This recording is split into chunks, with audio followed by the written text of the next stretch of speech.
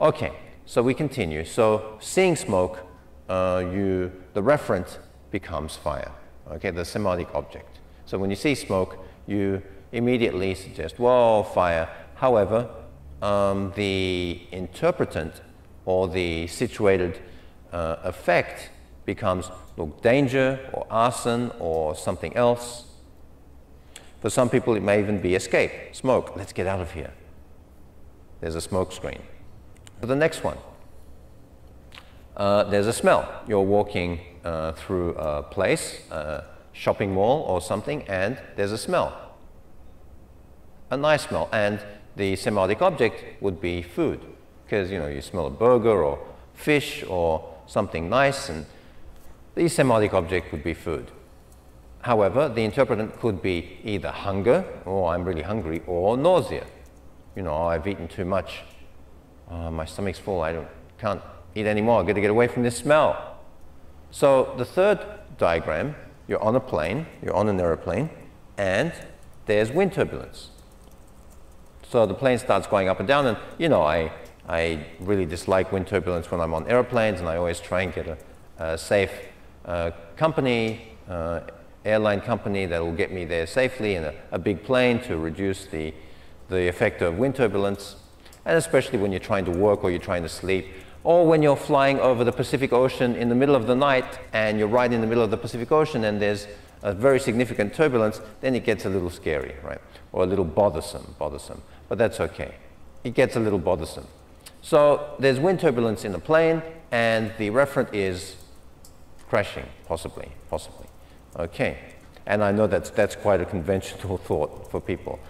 The effect, the interpretant can be palpitations, heart palpitations, or toilet urgency. You've got to go to the toilet quickly. And, a lot of people feel safe in the aeroplane toilet. So a lot of people decide to either strap on their seatbelt or go to the toilet at times when the wind turbulence is quite significant. Okay. Let us now quickly begin to speak about three terms that Peirce introduced to us, and these were kind of around prior to Peirce, but not really. And Peirce definitely made them prominent ideas. The ideas of iconicity, symbolism, and indexicality. And right now we're speaking about the signs, so we're definitely not going to extend on these now, although an enormous amount of work has been done on these. The icon is the relation of the object to another of similarity. Okay, so the icon, these are three kinds of signs. So the icon is an object which relates to something else by similarity. Okay, so if you have a picture of someone, your friend, then that becomes an icon because it's quite a strong representation of what it's trying to represent. Okay, it's a picture of your friend, and anybody who looks at it will immediately know it's John or Renato or somebody. A map is a strong, very well, we'd hope so. It's a strong, very accurate representation of something, a diagram. And they're the obvious ones. The less obvious ones are algebraic expressions or metaphors. The symbol has no natural link, no resemblance or similarity between the representation and the semiotic object. Okay, but it's a socially conventional interrelation with the semiotic object, the symbol. So if I put up my thumb, and my fist and I say, okay, people will get that as positive, a positive connotation. Okay, connotationally, it is positive. And people will say, okay, this guy likes what I do. However, it could be sarcastic and but anyway, this guy likes what I do, and this socially conventional interrelation with the semiotic object suggests that it's a positive thing. The index, however, is a factual connection to its object. It's factual. and the index is something that we're going to speak about extensively later on. But the index is basically a suggestion or a pointing to that's somewhat physical. And I use that term again, physical, instead of natural. I don't like the word natural. Don't really know what it means, because the etymology is definitely not there, as it is in physical. So an index can have many levels, as can an icon and a symbol. But an index, when we look at current work in indexicality, we'll understand. The index and the icon, we see that whether a sign belongs in one category or another is dependent on the relationship between the sign itself and the referent, the actual meaning. So the index and the icon are really predicated on whether the sign belongs to the icon or index categories is really predicated on the relationship between the sign and the referent. Okay, so the referent plays a very important part, and the way in which we see things, determines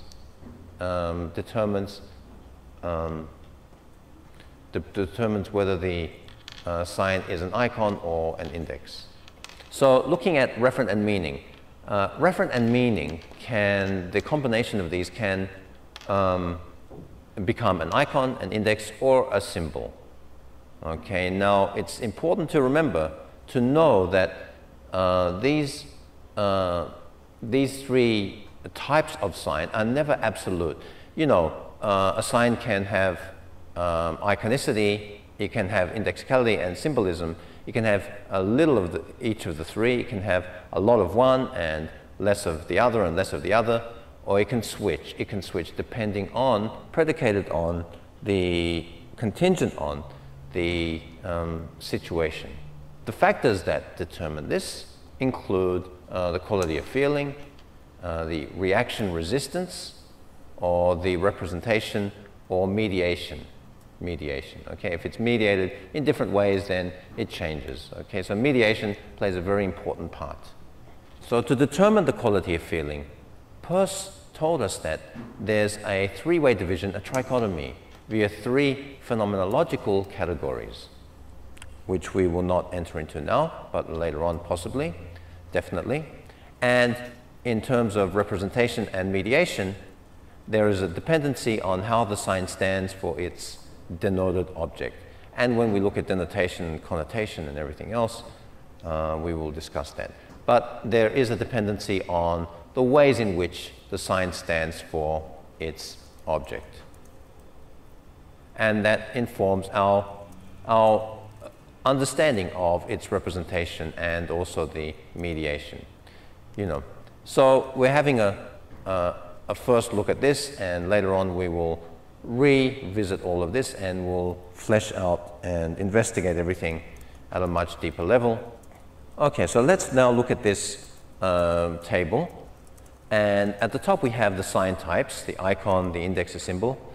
And right underneath that we see a description of its semiotic mode. And we see that the icon interrelates with its semiotic object through resemblance similarity. Okay, so there's a resemblance, a similarity. So we know it's an icon because it resembles, it's similar. A map or a picture or something, mathematical formula. Okay, the index, however, interrelates with a semiotic object through actual, physical, imagined, causal connections or natural relation. Okay, so for example, we see smoke, and the index there is that there is fire. Okay, the symbol interrelates with the semiotic object through conventional, and there is no physical link. You know, the thumb up doesn't mean that it's great, but we know because it's symbolic. So for example, the icon is a photograph, a painting, a diagram, musical notes, smells. The index,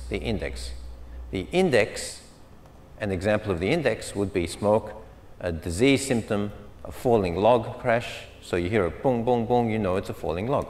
A symbol could be a stoplight, some sort of insignia, Morse code, a logical sign, or an algebraic sign. We make sense of the icon through sensation. The index, how do we make sense of the index? We make sense of the index through perception, inference, action, reaction. And we make sense of the symbol through learning by instruction and by doing, okay? By learning, because it is socially conventional. The icon has a quality of its own. The index, however, is factual, and there is a factual connection to its object. The symbol becomes a habit or conventional rule connected to the interpretant. Both the icon and the symbol presuppose sociocultural frameworks so that they can become applicable to language. Now, at the bottom, right at the bottom, the final qualities that I want to mention about these three types of signs is that the symbol pigeonholes signs. Okay, it pigeonholes signs because it's conventional, so it pigeonholes signs. The index, however, links signs in physical processes or natural processes. The icon brings two compatible signs into one sign. And we're going to speak about how that does that when we look at iconicity. Okay, so we move on. Peirce grounded a lot of his work on the idea of firstness, secondness, and thirdness, which we will elaborate on later, later when we look at the complexity of Peirce's work. But the firstness, secondness, and thirdness constitute Peirce's fundamental triad of relations, and the categories by means of which semiosis is qualified and organized. So these ideas of firstness, secondness, and thirdness are, again, a trinity which Peirce extends on and structures all his work on. Okay. Since the sign processing from feeling to conceptualization is a process, signs can have no determinable and self-ordained closure, says Peirce. And this is commensurate with the Heisenberg principle. Now, if you know about Heisenberg's work on uncertainty, he tells us that, look, we do not know where subatomic particles are. We cannot know. Once we do know, then they're not there anymore. Okay. And the categories are possibilities and potentialities more than actuality essences. Okay. They're possibilities and potentialities. This is what Heisenberg was telling us, and this is what Peirce is also stressing. Okay, so let's quickly look at firstness. Firstness is, according to Peirce, a quality. It's a possibility, a might be. It inheres, inherent. It's inherent in the sign. It's what there is, such as it is, without reference nor relation to anything. It's very phenomenological. Yeah? Secondness, on the other hand, is an effect, according to Peirce. It's actuality, well, socially conventional actuality. What happens to be something currently? It's emergent. Okay, of course, it emerges from the object. It is what there is, such as it is, in relation to something else, but without relation to a third entity. Thirdness, however, says Peirce, is the product.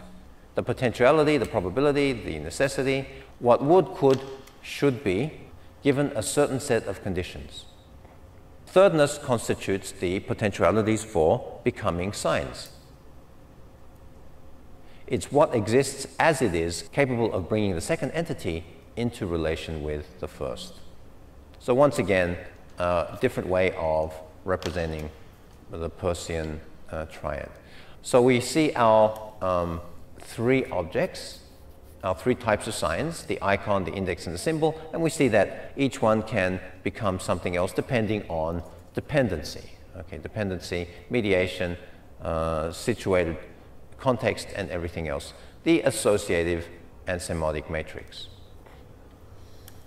A sign can be in varying degrees iconic, indexical, and symbolic, all at the same time or not.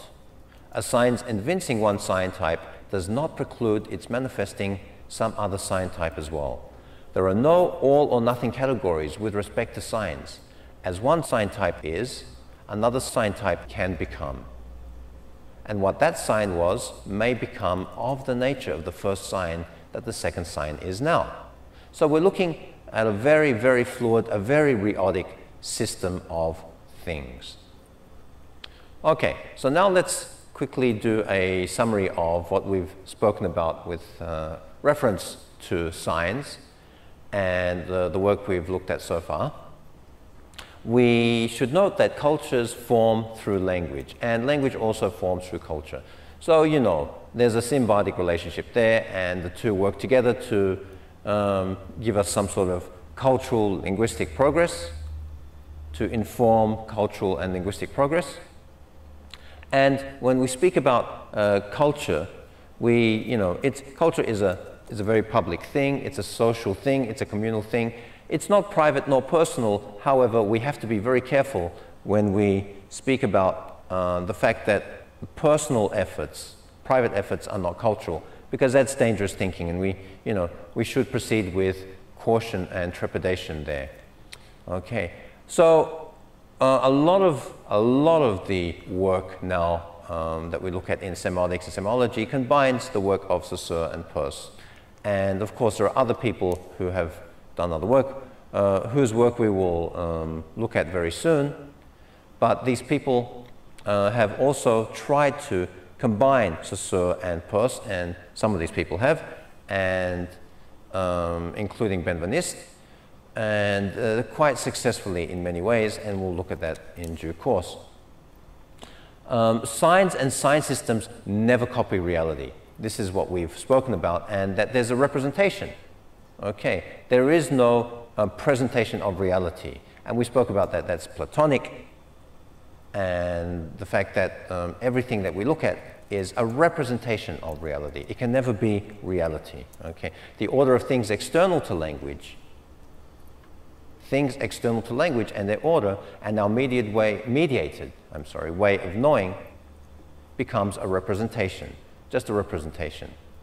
This alters the socially interpreted and valued representation of things. Okay, so there's an alteration. There's always an alteration, and the alteration is very fluid and constantly, continuously changing. Semiotics is a study of society producing meanings. Society producing meanings, conventionally, individually, in situated ways, and producing values in communication. Okay, and the last thing that we should mention to recalibrate ourselves is that mediations are symbolic vehicles that represent things, meanings, and values, where mediating vehicles are signs.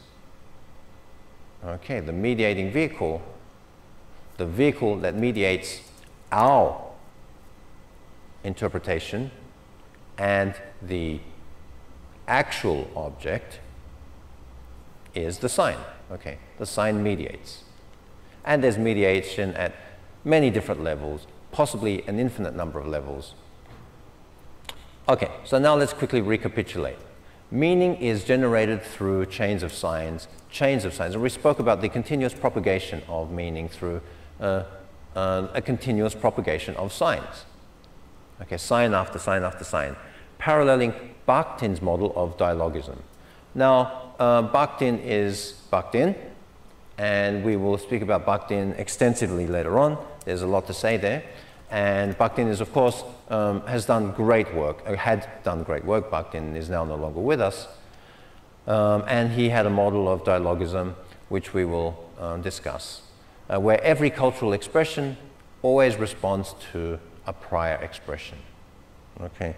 Bakhtin also spoke about something else which is very interesting, discourses that present themselves and do not, and present themselves and do not. There's an alternation between discourse appearing and not, which is very interesting.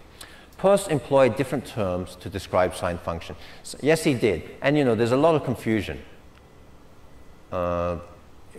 in the Peircean terms and the Saussurean terms and other people's terms. And don't worry about the confusion. What's important is that you get a grasp on what each of these three Peircean terms do in his basic triad. Okay, there's a representamen, which is the thing, the object that represents itself. There's the socially conventional interpretation and the situated interpretation. Okay, so Peirce employed many terms, and these are a conceptual process, continuously unfolding, unending, and propagational. He termed the continuously unfolding process, the unending process, unlimited semiosis, where the chain of meaning making by new signs interpreting a prior sign or set of signs just continues and goes on and on and on and on and on. Okay. A code. What is a code? A code is a rule combining sensory impressions with the mental content. So we connect the two, the mental content and the sensory impressions, and the basic signifiers in language, putting them all into a system of meanings, funneling everything into a system of meanings. This allows, the code allows signs to work as a whole unit of social meaning. So if we have a code, then these signs all work together as a whole unit of social meaning, and we get our structure. Sign systems are often described as organized into sets of differences and hierarchies that structure meanings and social values. The form that these differences take is governed by none other than ideology. Okay, so ideology is the governing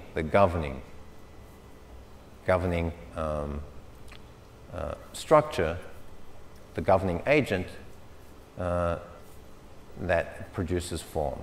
Okay. Okay, for example, if we have a large set of socially constructed meanings for things considered masculine and feminine, which are very pervasive of our societies, masculinity and femininity, we see that masculinity and femininity are meaningless. And apart from their mutual definition, in their encoded, socially encoded binary structure, we see that they're meaningless. And when we look at deconstruction, of course, we'll see that masculinity and femininity are quite flawed in some ways. You know, we look at work by Judith Butler and work by Foucault, and we see that, and Derrida, of course, and we see that the ideas of masculinity and femininity are not as they first appear, and they can be well contested. In fact, they are well contested, and you know, the ideas that masculinity and femininity relate to the man and the woman, respectively, are very flawed. And you know, we speak about feminism as being a study of the defending of the rights of women is quite wrong, in fact. Femininity is not and should not be about the rights of women. By stating that femininity is about the rights of women, that is contradicting the real purpose of femininity.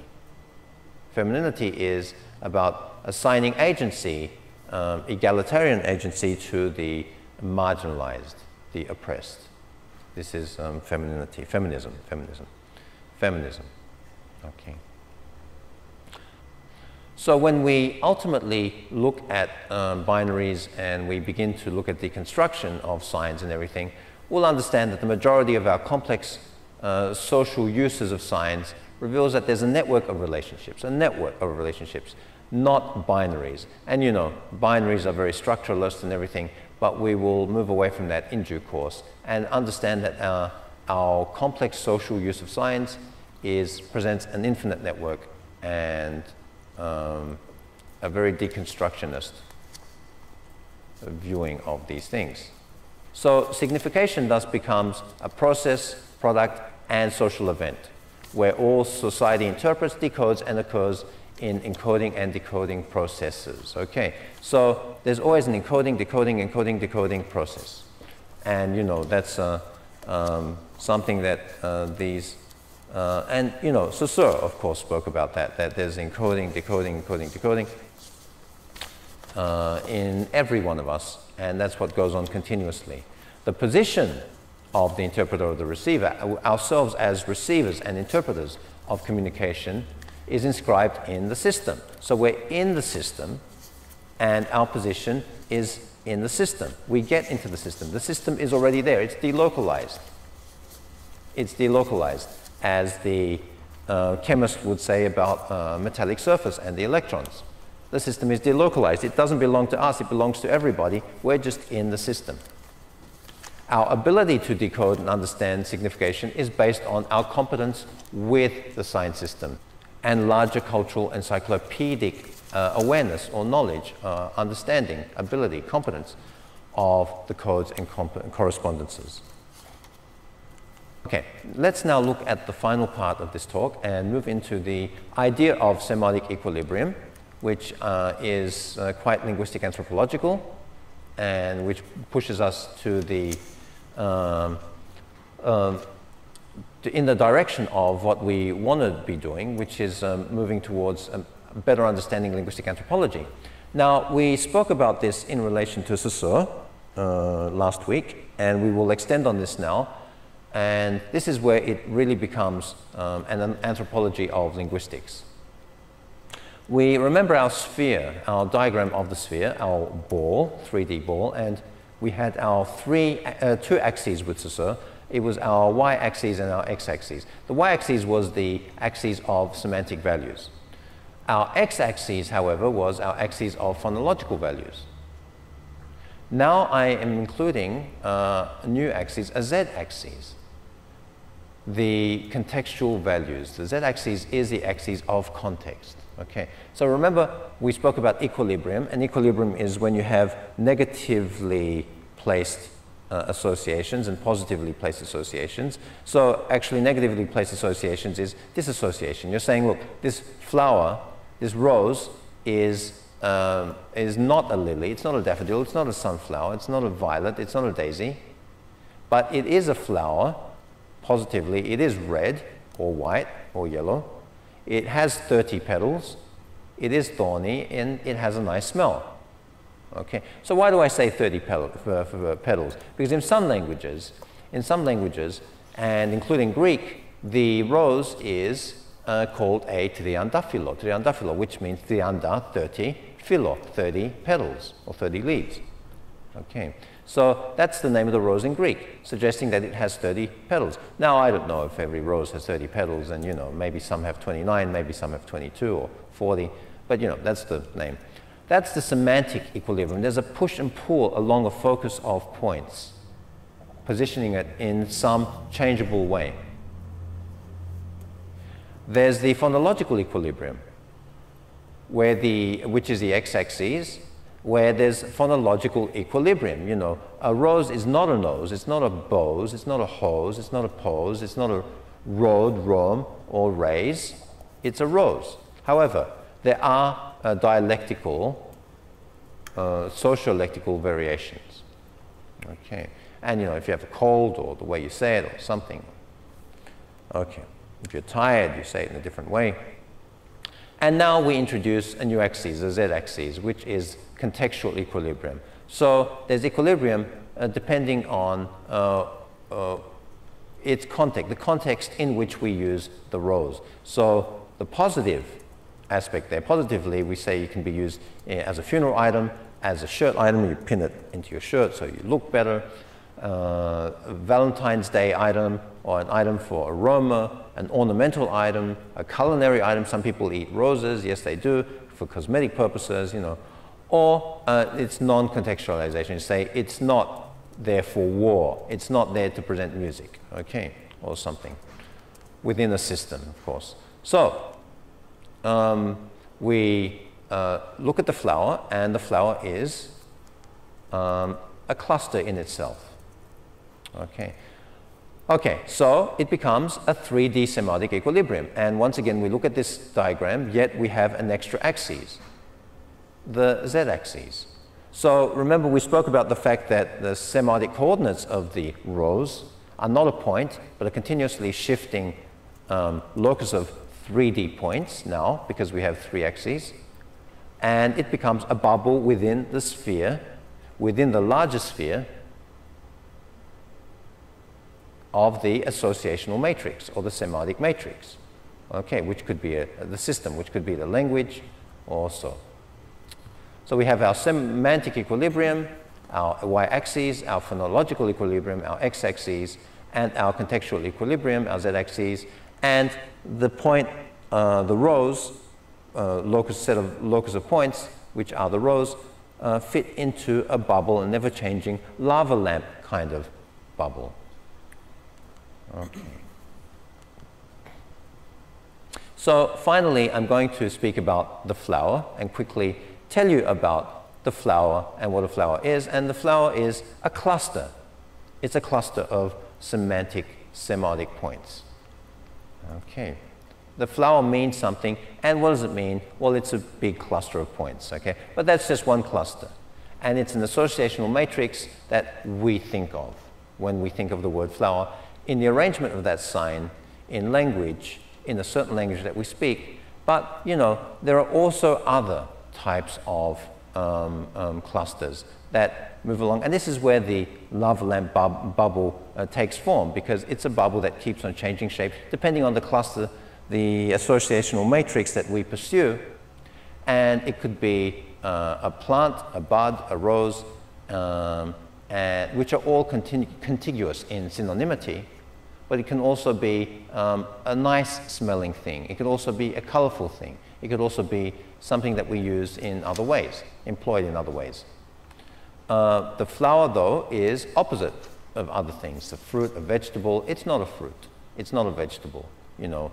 Although some people do consume roses or flowers, but it's not a vegetable. It's a flower, yeah. The flower is clustered associationally. There are associations which form the cluster in language and thus in ways that make it available to be chosen appropriately, contextually, for a certain semantic context that we try to develop when we speak. Okay, so when we speak, we quickly put everything together, we situate ourselves in that equilibrium, and we appropriate its usage. Okay, so that's how signs operate in language. So it really depends on the pathway that is chosen in the associational matrix in our system that we call language. Okay, so let's continue next week when we speak about our next person, Roland Barthes.